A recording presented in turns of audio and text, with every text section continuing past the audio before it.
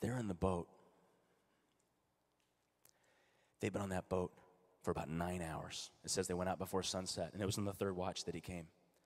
On that Sea of Galilee, that 13x7 playing board, and the clouds rolled in, and they've been out there for 9 hours, and they're bailing water, and they're pulling the sails, and they're bailing water, and they're pulling the sails, and that water is crashing over the hull of that thing, and they're probably shouting at each other, and they might even be shouting out at Jesus. Why did you send us out here in the middle of a storm? What were you thinking? And what did Jesus do? Jesus followed them into their storm. He followed them right into the storm. And what did Peter do? Peter didn't set out that night to become the first human to walk on water. I think at that point, Peter was sitting in the boat going, okay, this sucks. I want to be with him. Safest place on Galilee right now is with the carpenter. Jesus, can you call a brother out? Jesus will follow you into your storm. I don't care what your storm looks like. I don't care what your friends' storms look like. I don't care what those people you're trying to evangelize and reach out to. I don't care what their storms look like.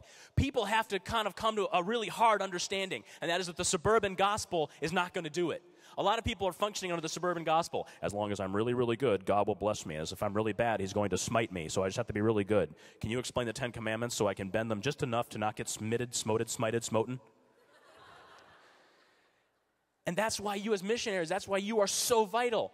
Because when the storms of your life come, and they will, and the water starts crashing over your hull, and you're bailing water, and you're pulling the sails, and it seems like you've been bailing the water and pulling the sails for months or even years, and people keep looking at you and saying, what is your deal? How can you still go to Mass? How can you still pray? How can you still follow Jesus? How can you still have a smile on your face?